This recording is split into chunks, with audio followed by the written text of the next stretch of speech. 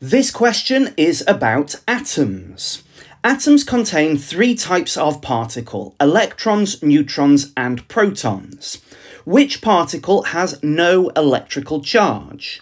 Well, in an atom, the three types of particle are found in two different places. There is the centre of the atom, which is called the nucleus, and that is where we find the positive protons and the neutral neutrons, and the electrons orbit the nucleus in rings which are known as shells or energy levels. And as I was describing it there, I listed the fact that protons were positively charged, and we might write +1, and electrons are negatively charged, or we might write -1. And neutrons are neutral, they have no charge. That might be a helpful way for you to remember the fact that the neutron is neutral. And so neutron is the correct answer here. Which particles have the same relative mass? Now, relative mass is a way to describe the mass of particles compared to each other, which is really useful because we don't need to know how heavy each of these particles are individually, but we're comparing them to each other.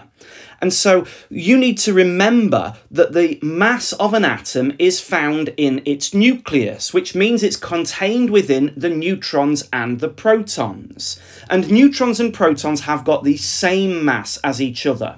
And so we say that their relative masses are 1 and 1. That means that if we had a really small seesaw and we had a neutron on one end of a seesaw and a proton on the other end of the seesaw, this seesaw would be balanced because they have the same relative mass. And so the correct answer here is the final option of a neutron and a proton. Electrons, in contrast, have a relative mass of very close to 0. Some books might quote it as 0, other books might quote it as being very small. It is about 2,000 times smaller than neutrons and protons. And so, since no element has 2,000 electrons, we can consider its mass to be 0.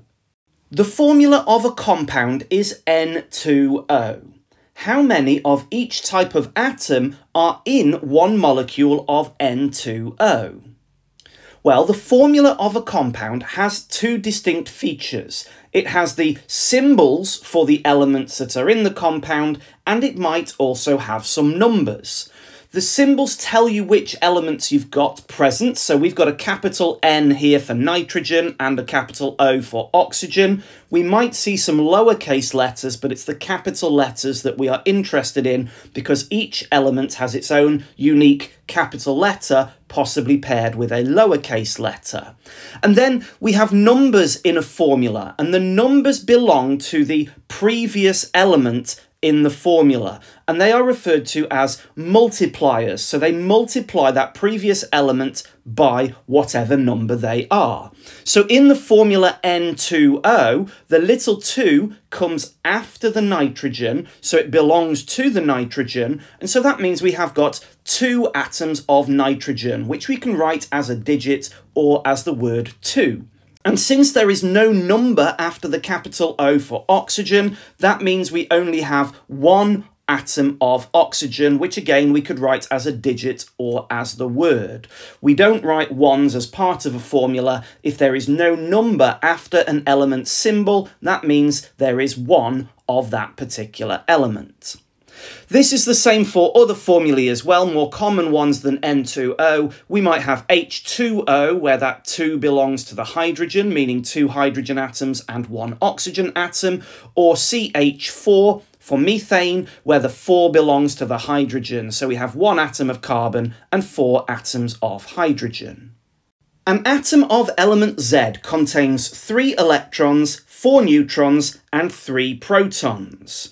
Give the name of element Z. Use the periodic table to help you. The periodic table shows us elements with 3 distinct features. We have the symbol, which for now I'm just going to use as Z, and we have the atomic brackets proton number at the bottom, which we don't know yet, and we have the mass number at the top, which we also don't know yet.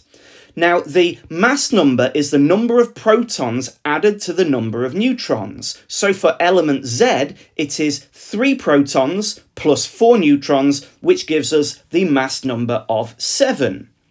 The atomic bracket proton number tells us, unsurprisingly, the number of protons in an atom. So we've been told that element Z has got 3 protons, which means it will have an atomic number of 3.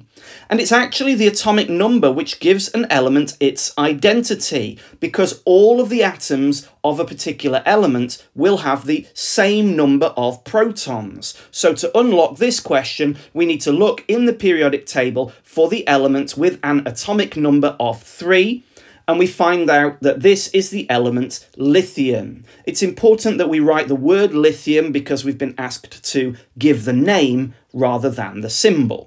Complete the figure below to show the position of the particles in an atom of element Z, and we've been given some particular symbols that we need to use for each of the particles.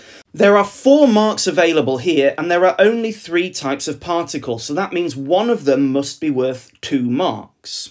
First of all, we need to remember that the neutrons and the protons are found in the nucleus, and the electrons are found in shells. So when we're placing our particles, it's important that we remember that. And the nucleus is this circle at the centre of the atom. Currently, it doesn't have anything in it.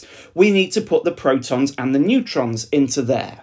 We've been told to put the neutrons in as filled-in circles, and so we need to put 4 filled-in circles into the nucleus at the centre of this atom, and that gets us our first mark of the 4, and then we need to put 3 protons also into the nucleus as 3 circles that are not filled in, and that gets us our second mark. For the third mark, we need to put 3 electrons, shown as crosses, somewhere into the shells. They're showing us 2 shells here, which actually is really helpful, because what you need to remember is the first electron shell can hold up to 2 electrons, and then it is full. And we should fill in the electron shells, starting with the innermost shell, and then filling that up and working outwards. And since we have got 3 electrons that we need to show, we need to put 2 electrons into the first shell, shown as crosses, and then it is full. And then we work our way out to the next shell, and the second shell can hold up to 8 electrons before it is filled. And since we need to put 3 electrons in total, we actually only have 1 electron left. And so that third electron needs to go into the second available shell. And so we might say we've got an electronic structure of 2, 1, where we've got 2 electrons shown as crosses in the first shell and 1 electron in the second shell.